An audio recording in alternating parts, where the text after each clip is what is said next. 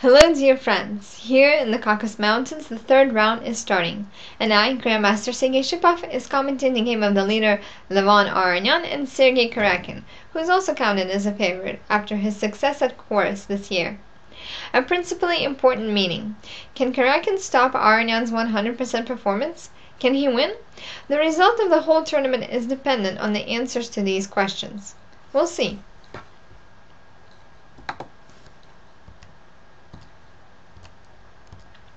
The Rai Lopez.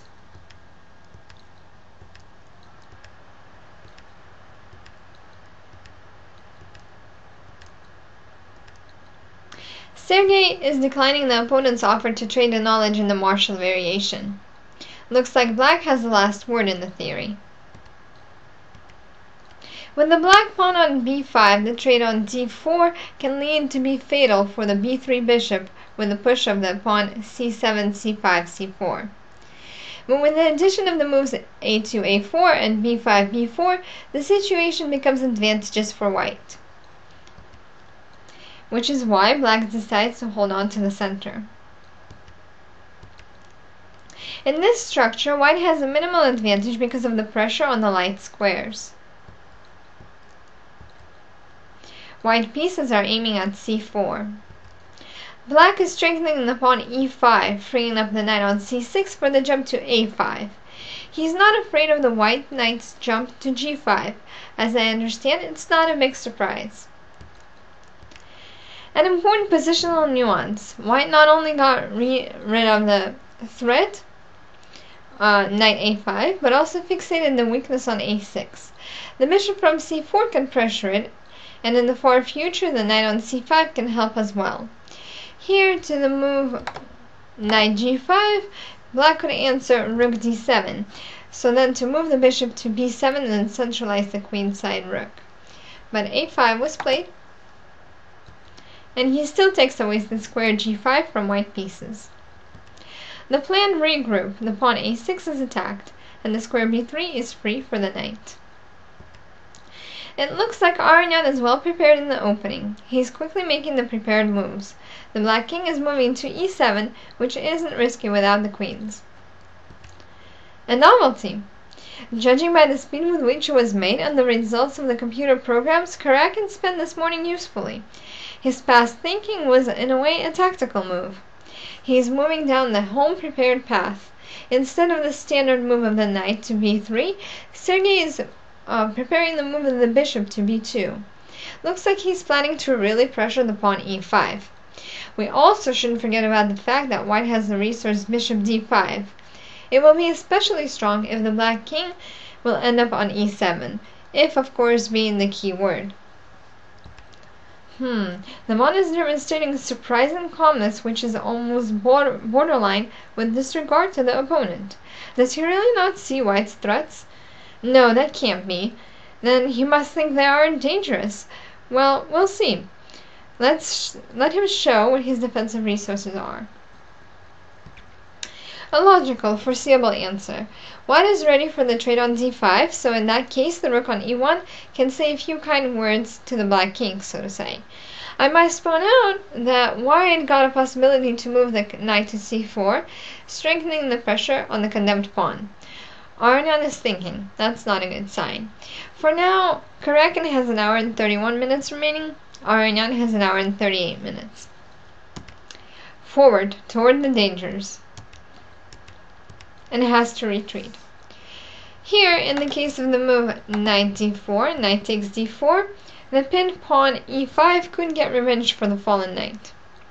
Knight a7. The execution happened. The black knight is under attack. And now it's time to run. Black didn't just lose a pawn, but he also has to run from the center.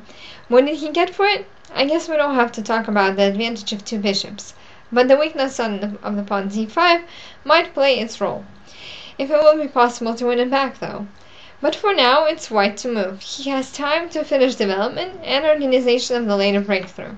For example, he can take care of the pawn b4. No, I really don't believe in black's counterplay. White clearly will have the advantage. Simple and strong. After the trade of the bishop d6, we could also, so to say, meet the pawn b4. Aronian didn't wait for the trade on d6 and the later pressure on it. His biggest goal is to take the pawn on d5. Karjakin has a difficult choice, what to capture with on e5. Taking with the rook leads to difficult and uncertain variations, but in analysis it leads to white's big advantage, and capturing with the knight will lead to full equality. The third choice is such, to risk or not to risk. There's still enough time to think about that. Karjakin has an hour and 8 minutes, Aronian has an hour and 23 minutes remaining. Exactly. He who doesn't risk will die from thirst. An effective return of the sent-off knight. His capture will lead to mate on the first row. A good answer. With the tempo sacrifice of the bishop, white controls the first row. Now it's possible to take the knight on c6. One way or another, white keeps the extra pawn. Also, the pawn on c6 has a lot of potential, and in some variations that potential might show. An interesting configuration of pieces, but a strong one. A simple developmental move. Black is planning to trade or push away the knight from c4, so then to enter with rooks on the second row. But I'm a little suspicious that the white knight can go to the b6 all on his own, right now. Exactly. And we have to bear the hooligan.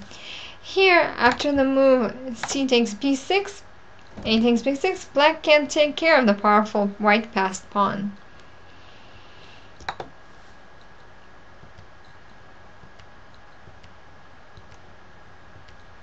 Returning the pawn, white got new possibilities. On the queen side, black has too many weaknesses. He can only be saved by active counterplay. I'm not sure that's the correct order of moves. Here, rook d2 looked tempting, so that after rook takes c7, rook e8, we can act like a host with rooks on the second row. But rook b5. An important achievement. The pawn a5 became a real candidate for a queen. The pawn c2 is not so important in this position that it will compensate for black's losses, freeing up the path of a soldier which will soon become a general, if he is lucky, that is. A natural move, but looks like not the best one. Here, the move king e7 should have been looked at, but king f7. An opening was necessary. Now, without any doubts, we can push the pawn into queens. 2 steps until the goal. So, black rooks got to the second row, but the path b8, b5, c5, c2 is a tempo longer than b8, e8, e2. This last tempo could be everything for black. The only move that promises the perspectives for a win. The capture of the pawn f2, white will meet with the blow on c5, with beneficial for him trade of the rooks. Today is obviously not Aronian's day. His last chance here was to play rook a2 and rook takes a2, rook takes a2, rook takes c7 check, king a6, only like that, a7, g6. And black continues to oppose. Looks like everything is lost, but practical chances were still there. But instead, c6. The bet on the perpetual check won't work. The white king hides from the checks on h1. Here, black resigns. I don't know how to explain the Armenian grandmaster's play. After the novelty on move 15, b3, it was like he changed. After using a number of the opponent's mistakes, Karjakin surprisingly easily and quickly increased his tiny advantage until the win.